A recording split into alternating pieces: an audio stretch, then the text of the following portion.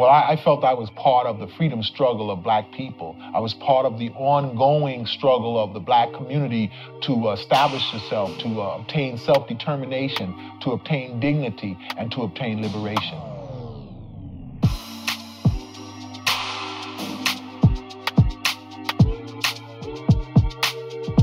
We are the original Wakanda children.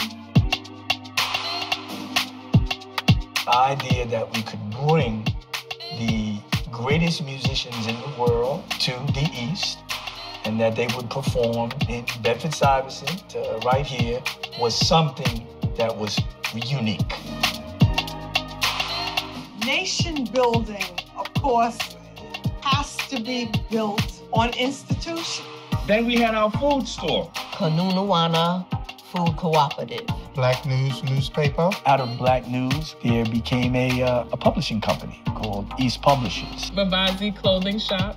East Records. We had a bookstore. The bookstore was called Akiba M. Ku. East Kitchen and Caterers. Sweet East Restaurant. Imani Child Development Center. Evening School of Knowledge. The International African Arts Festival.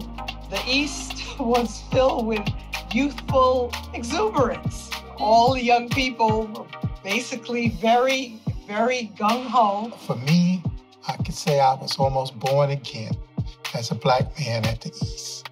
It was about building that self-esteem in us to be who we are as an African people and know that we have a right to be here. And so, was it able to, bring us to the promised land? No, of course not. Did it take us a few steps toward that and our liberation? Hell yes.